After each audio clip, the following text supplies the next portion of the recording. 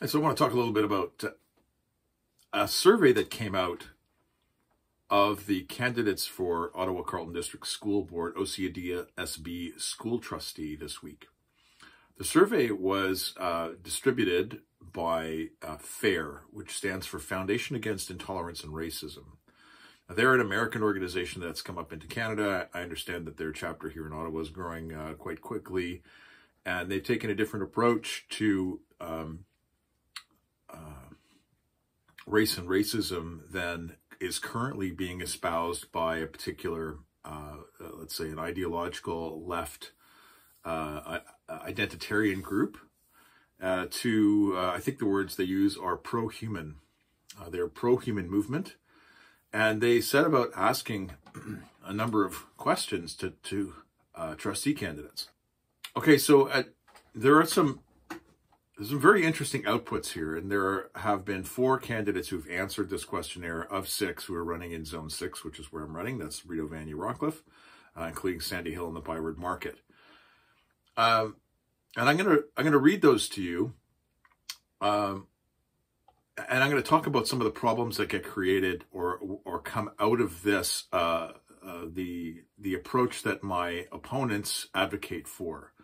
Okay, so boards should create school and program admission policies that prioritize students based on race, ethnicity, gender identity, sexual orientation, and other immutable characteristics. So school board, should create admission policies to prioritize students based on race and gender, to prioritize. So prioritizing some means deprioritizing others.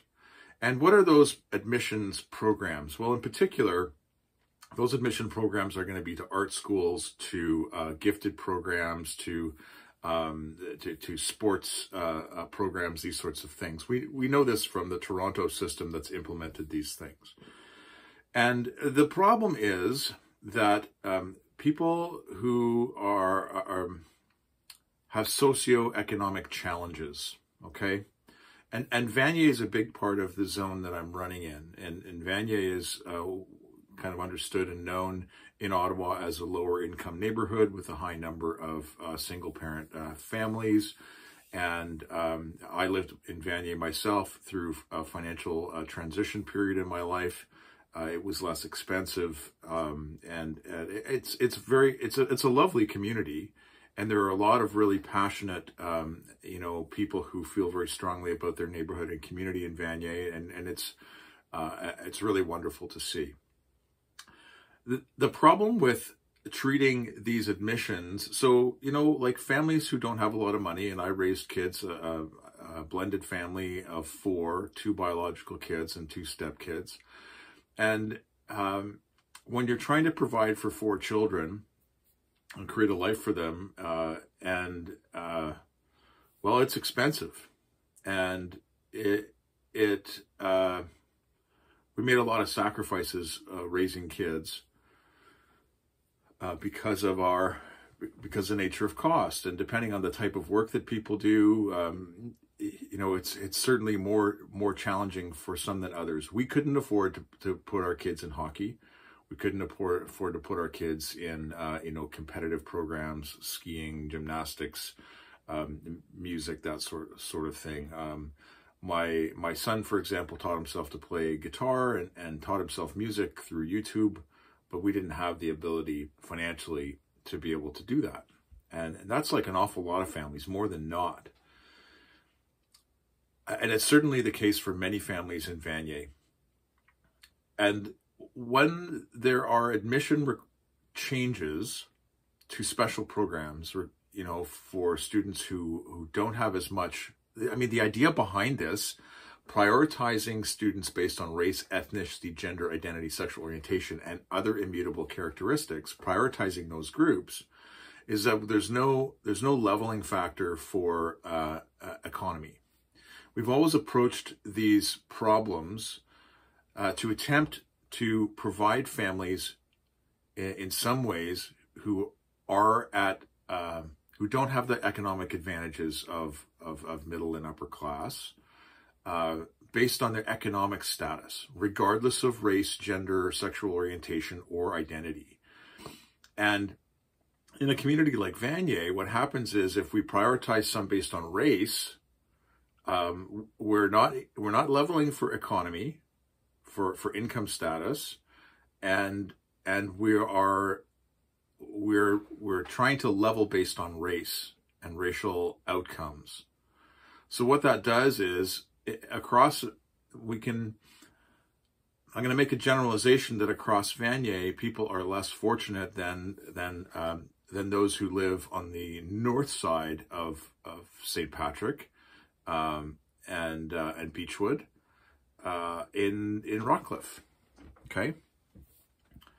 But when we only prioritize out of the socioeconomic cohorts based on race, we are leaving people behind who are already disadvantaged, just as disadvantaged economically as these other identity groups. But we're making our decisions, we're discriminating based on race as to who gets in supports towards some of these special programs. Then what happens is, unfortunately, if we simply prioritize people based on race, class, gender, and their immutable characteristics, their identities, is that in Toronto, what they're doing is a lottery system. So we have an expressed intent to get into a special program. You get entered into a lottery.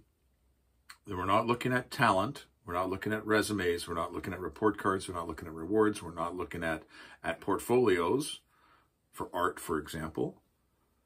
We're looking at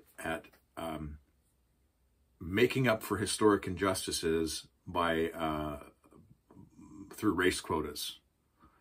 And through the lottery system, we're not getting the most talented people.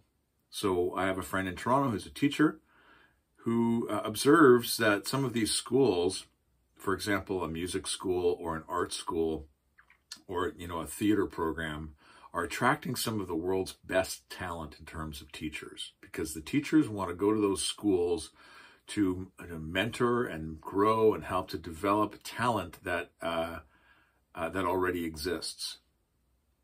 And if expressed intent in the lottery is the only criteria for getting into these programs and racial quotas, we're eliminating the talented by chance.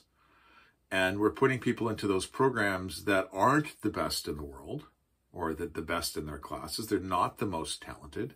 And then the teachers that are going there to mentor and develop and grow talent begin to feel like they're wasting their time. And this is a really sad reality. But when we start putting people into programs or in jobs, so for example, let's imagine in your workplace, should your employer, imagine if this was correct, okay, and happening in your workplace, I'm just going to change the words. Should your employer implement promotion policies and prioritize people in the workplace for promotion based on race, ethnicity, gender identity, and sexual orientation, as well as other immutable characteristics?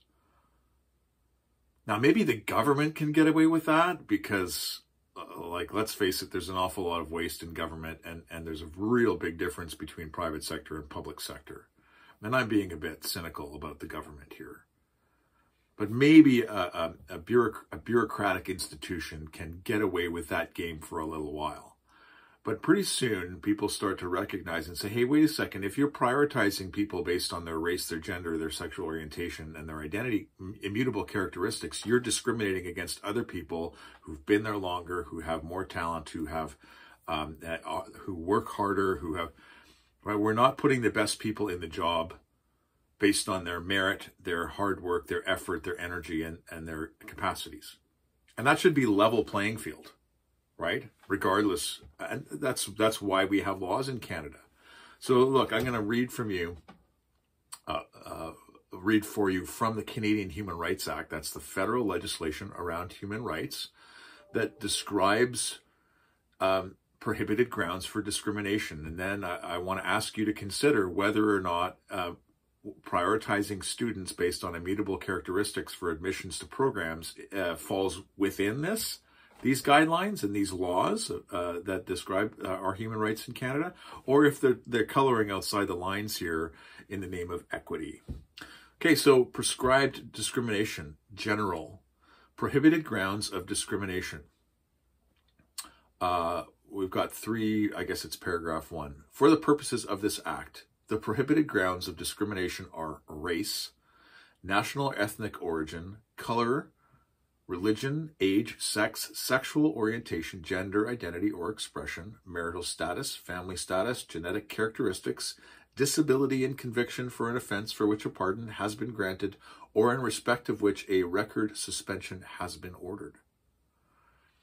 So under the Canadian Human Rights Act, those are the prohibited grounds for discrimination. And when we go to, and I'll just share with you what the answers were to this question. Again, I've read it several times. Boards should create school and program admission policies that prioritize students based on race, ethnicity, gender identity, sexual orientation, and other immutable characteristics, unchangeable features of our external presentation.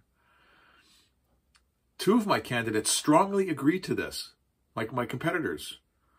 Strongly agree that we should have policies that prioritize people based on certain race and immutable characteristics.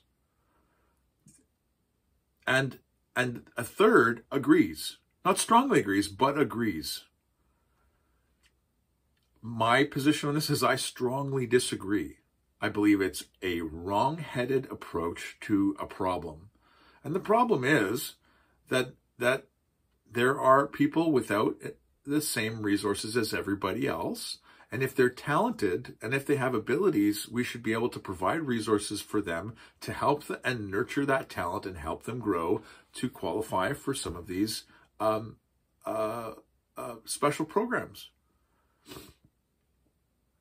Also, I'll finish off with this. Race, ethnicity, gender, identity, sexual orientation, and other immutable characteristics should be considered in deciding who to prioritize for hiring and promoting within teachers, administration, and staff. So we're going to make racial characteristics and identity characteristics priorities when hiring.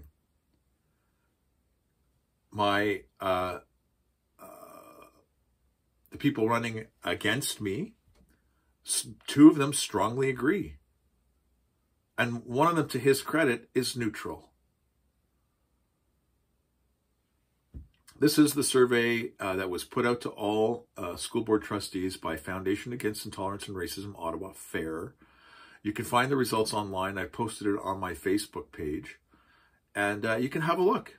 I'll also post the link to the Canadian Human Rights Code, the Canadian Human Rights Act, so that you can read it for yourself. There's no exceptions in the Act.